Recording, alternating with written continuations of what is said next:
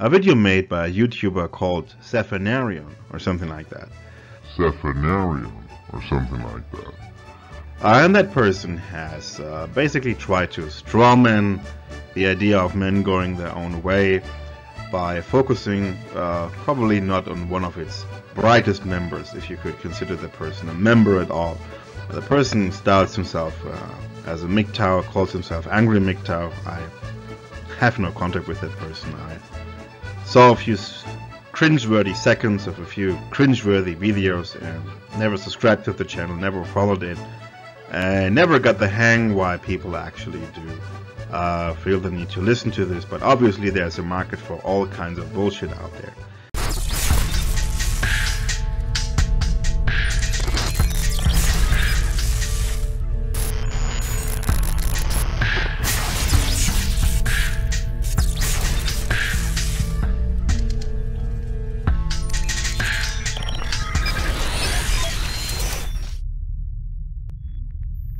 Alexander MGTOW? Oh, Alexander MGTOW. Alexander MGTOW.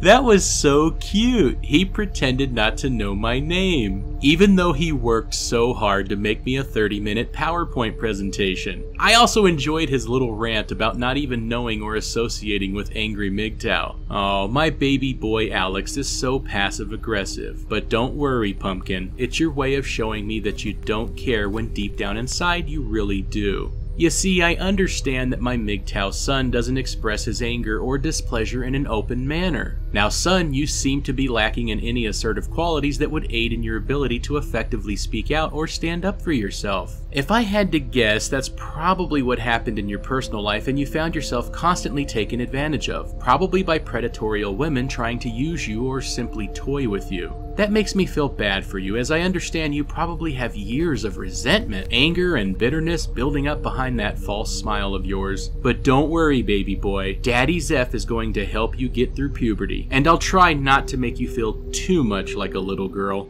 And according to Zephanion's definition, MGTOW is as follows.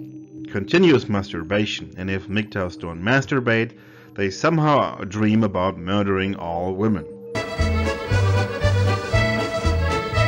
Well, I don't remember ever saying anything about a masturbation requirement, so I am going to have to point out your strawman argument. But I am glad to hear that you yourself are vigorously masturbating every single day. With your every stroke and squirt, you help keep the sock industry booming, which in turn helps our economy.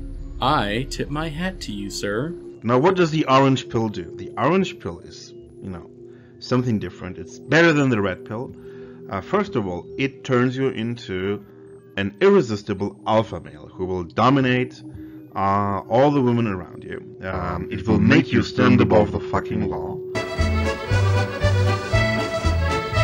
I'm really beginning to think it may be hard for you to pay attention. I'm not even talking about minute details or information that could be easily overlooked. I honestly don't think you'd even notice an asteroid the size of the moon plummeting towards Earth. You'd be dead for decades before your cognitive process caught up to what has happened. Seriously, not only have you failed at being satirical, given of course you were even trying to be funny in the first place, but you fabricated the worst strawman argument that has ever been created. I almost want to say that you were being sarcastic, but given your rather boring monotone delivery, then I could easily take your entire video as just one poorly made passive-aggressive PowerPoint presentation that seems to be filled with so many logical fallacies and paternal sexual projections. And that the girlfriend and mommy are two different things, and you cannot expect the same kind of unconditional affection from any girlfriend that you receive, let's say, from your mother. Mommy, looking for mommy. Wow, you seem to have an unlimited supply of strawman arguments, that's for sure. First off, the orange pill, much like red pill, is not a real philosophy. It's what I think to be a common sense approach to debunking MGTOW ideology while offering an alternative approach to MGTOW itself. The orange pill itself is just as satirical as the red pill. And yes, I just called the red pill a work of satire. Given that you Migtards decided to use the red pill from a film called The Matrix, which is not only a work of fiction, but even in that work of fiction, the red pill represents Neo's journey outside the Matrix in order to pursue a relationship with Trinity, aka the woman he loves and the very reason he took the red pill in the first place. So yes, MGTOW men taking the red pill to avoid relationships when it's meant to pursue a relationship is the funniest work of satire that you MIGMuffs have ever come up with. Unlike the severely Migtarded, I never actually imagined myself donning a black leather outfit and valiantly fighting the gynocentric matrix of control. You know, that's a lot of promise for what is essentially an invisible product. I mean, if you look at this website, I mean, come on, somebody who uses the word alpha so often should have found maybe a different, maybe a different domain.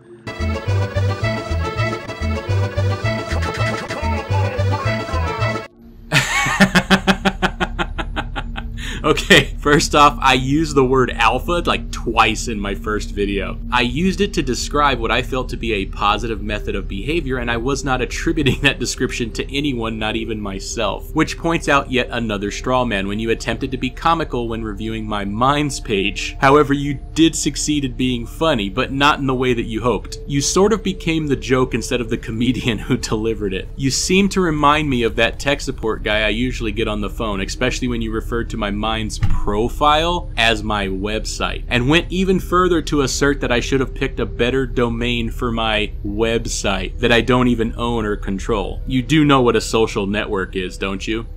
Basically, what you did was so stupid, it's the equivalent of doing the same thing to you with the YouTube logo. Oh my god, he's so stupid. So he goes and makes a website and calls it YouTube when he should have called it MyTube or AlexTube or something like that, you know? I mean, it's totally not a social network where he participates alongside everybody else. I mean, he totally owns the YouTube domain name, and, you know, I just realized that my entire argument is completely fucking retarded. Maybe I should have thought of this shit before I actually published my video. Now, the first issue is, what actually does alpha male mean? He doesn't answer the question. Well, you never asked the question, but I'll go ahead and answer it anyway. An alpha male is the opposite of you. And that monogamy as such cannot be implemented neither by force nor contract. Other than that, who should enforce this? I mean, would the police do what exactly? The police would force the woman to make sandwiches? Or would the police, capture the woman and bring her back when she decides to leave? Once again, you attempt to use a straw man argument by misrepresenting what I said about individual partnership contracts, which later you spend a large portion of time trying to debunk the prenuptial agreement, which I never once claimed the validity of, let alone marriage. I was referring to partnership contracts which could be disguised as employment contracts which are still legally viable. Since you have no understanding of nuance, then I wouldn't expect you to understand the concept of using the legal system to covertly subvert the family courts, in order for a man or woman to protect what assets and resources they have. I'm amazed that MGTOW hasn't picked up on this practice. You Miggies seem so entranced by negative testimony that you really don't seek any viable solutions now, do you? Also, it has to be considered that, having a lot of children sounds nice, but reproduction doesn't end with making a woman pregnant. The whole reproductive cycle in humans actually is quite complex and quite long. Yeah, reproduction and raising children is a difficult process, which obviously contributes to a MGTOW's desire to opt out of that process, and or look for the escape hatch as soon as possible. An orange pill man like me would accept my role as a father and not seek to escape the first chance I get. I'm not saying, nor have I ever said, that anyone should be jumping towards marriage or reproduction. Unlike the MIGMuffian Migtards that I debate, I don't try to influence anyone's personal life. If you choose to be a drain on society, then by all means continue to have a loser-defeatist mindset, but don't expect anyone to give you any titles of recognition, much less any respect. I mean, this orange pill, is ignoring all of human history. You cannot just nitpick some kind of reproduction, arrangement from the past and transform it into the future or even the present. So, if the orange pill is ignoring human history, then how is it taking something from human history and trying to inject it into the present or future? Your statement was poorly constructed, but I'll respond to it anyways. Humanity, while it may not be perfect and still has room to evolve, has been surviving quite well this entire time without the need for MGTOW philosophy. In fact, I don't ever recall MGTOW being responsible for the innovations that exist today. So what makes you think that anyone needs or even wants your defeatist philosophy? Then of course there is the opposition to subjectivity and imagination. Basically the opposition to anything you might term creative, free-thinking, or even rational.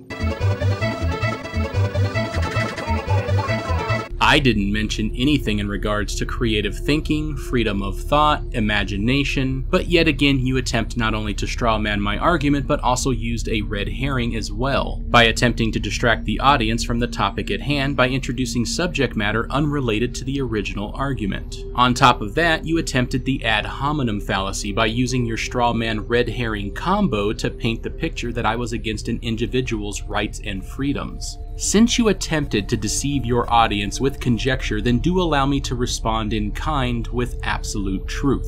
You are an intellectually lazy, no-talent hack that lacks the rudimentary skills to properly hold yourself up in a debate, let alone make a decent YouTube video. In addition to that, you seek to insult the intelligence of not only your audience, but my audience as well. And for that, Daddy Zeph will always be happy to spank that dishonest ass. Overwhelming concern about sexual practices, everything that's unconventional, everything that's not the missionary position so as to have said offspring, but everything that is for some other kind of frivolity or sexual gratification. And that this is of course something bad, and that is something that needs to be fought against, that it needs to be wrestled down. You seem to be obsessed with sex, primarily surrounding your paranoid fear that the satirical orange pill will rob you of your sexual freedom, somehow. Sexual behavior was never mentioned in my original orange pill video, and yet you seem keen on defending some philia that we have yet to discover. I care not what you do in your bedroom, or what anyone else does for that matter, but I will ask you one favor. When you're done letting that donkey fuck you in the ass, could you please pick up its droppings? I just had the floors cleaned, okay? Thanks, Pumpkin. When we look at the personality and cognitive style, we have self-glorification. I think that's quite self-evident. Somebody who styles himself as this unknowing person who has this secret knowledge with, millions of men haven't figured it out. I'm a fucking cartoon character on YouTube, you dimwit. I've made videos where intergalactic Miggy cats are invading the Earth. The playlist section on my YouTube channel homepage is called Masturbatory Introspections. Let's not forget your inability to understand the concept of an online avatar, a character, a colorful persona. Clearly you're not too keen on performance arts or any forms of entertainment for that matter. Seriously, dude. Take a step back for a second and really think about this. You're trying to psychoanalyze a cartoon character on YouTube, okay? A persona that I made up for my YouTube channel. On top of that, you're failing miserably at it. I don't think you get it. Okay, Zephanorian is a fictional character. Now, the subject matter may be real and the debate may be real, but the character of Zephanorian is not real. Almost stereotypical, assumption of a fatherly figure when that YouTuber, in the comment sections that we shall see later on, styles himself that he's the daddy and he's spanking all those kids on YouTube because, So this is a very conventional image of what a father is. Wait a minute, are you the guy from my comments section where I said I'm daddy's? Did you get triggered? It is you. Holy shit. You made a 30-minute presentation because I triggered you? Okay, I'm dying to find out what you say next. Because you see, that is a kind of aggression. I mean, you would very quickly find out that Angry MGTOW is not really speaking for the community as a total. Wait, so let me summarize your overall point here. You're going with a no true Scotsman fallacy, trying to distance yourself from angry Migtard, while at the same time assuming that MGTOW is receiving quote-unquote aggression? I must have missed something here. Has anyone punched you in the nuts or kicked down your door and dragged you out of your home? Are MGTOW now being hunted in the streets? Or are you acting like a feminist and claiming that you've been emotionally and verbally raped? You, sir, and by evidence of your avatar, are a complete pussy. So, but, you know, there is obviously this need to have an enemy to declare war on. And that usually has to do with a very deficient upbringing. And that deficient upbringing usually not just includes the lack of a father, but it also includes an overbearing and dominant Uber-mother.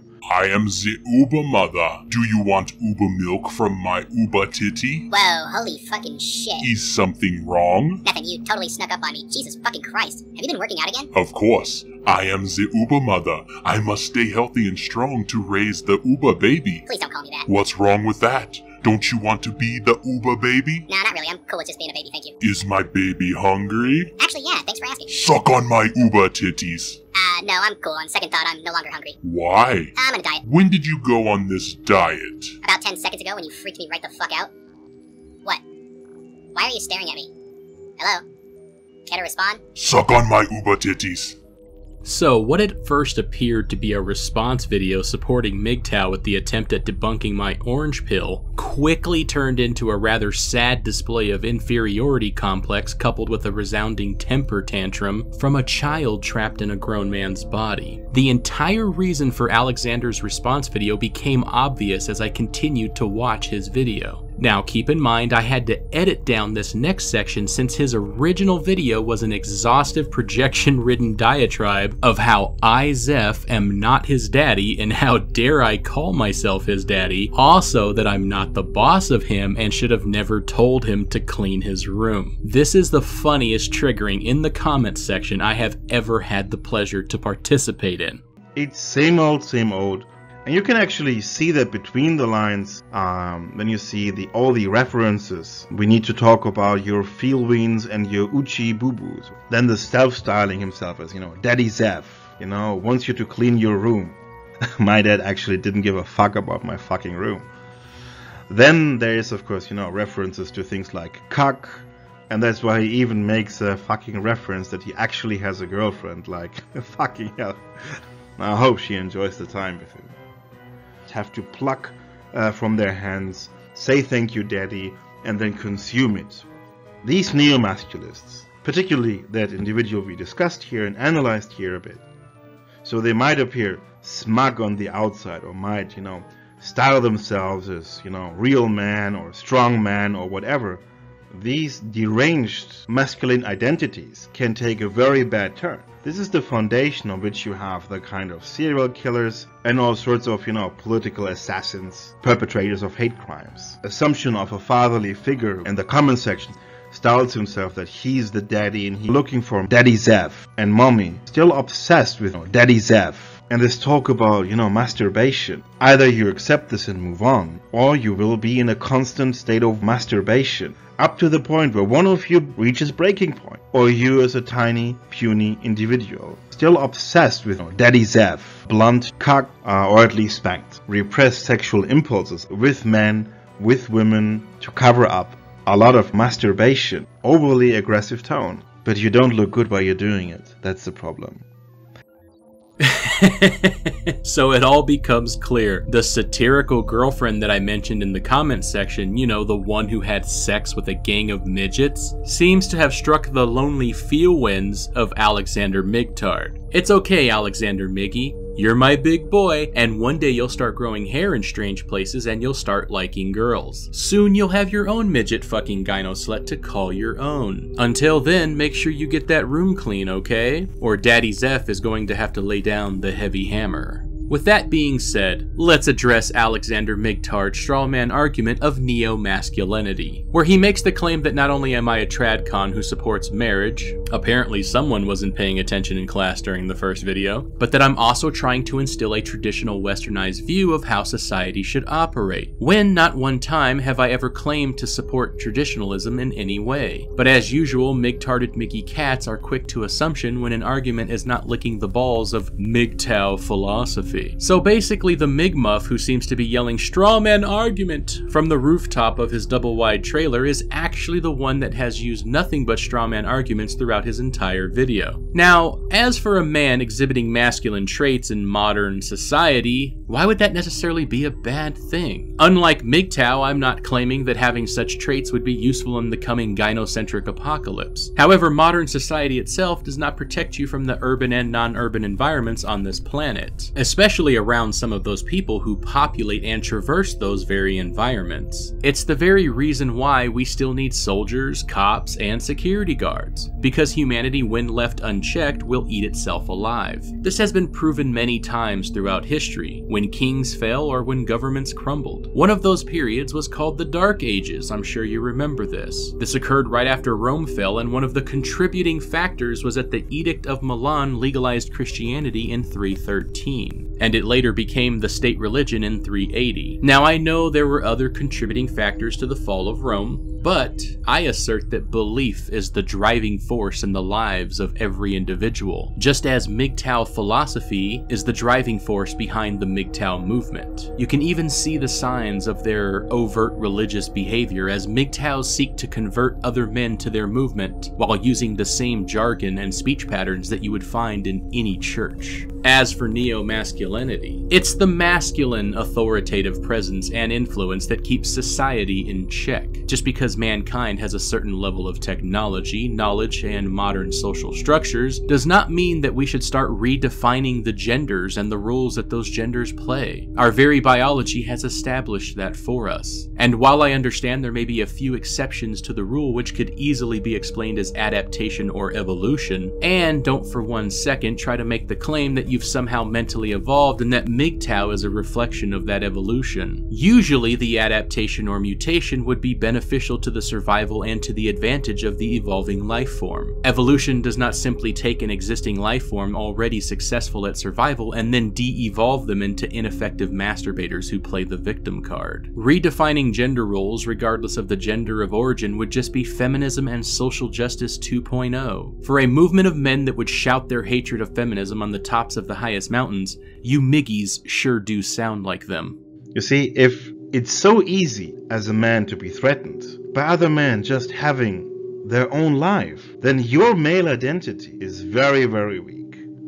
That was well said, Alexander. I'm very proud of you. But do you not see the irony in what you just said? You claimed that anyone who is not MGTOW, or specifically anyone like me who offers an alternative opinion to MGTOW, or simply challenges the pseudoscience, assumptions, and generalizations that the MGTOW movement constantly makes, as threatening your way of life? Your statement is valid, but only if you turn the tables around. MGTOW YouTubers do not have immature children spazzing out in their comments section like epileptic retards drunken with insatiable anger boners. MGTOW YouTubers don't get their videos false flagged by those who are struck with absolute fear of any opposing opinion. MGTOW YouTubers don't have my like to dislike ratio simply because a few diaper-wearing micro-penises couldn't take a fucking joke. The MGTOW movement has no integrity, philosophy, or any actual merits to stand on anymore. MGTOW has lost its dignity and respect and has since become the second wave of social justice warriors. You are now the new batshit crazy bitches with dicks that we will all enjoy laughing at. So you might as well start coloring your hair blue or red and seek audience at the United Nations, because I'm certainly not the first or last YouTuber that's going to spank your Miggy asses.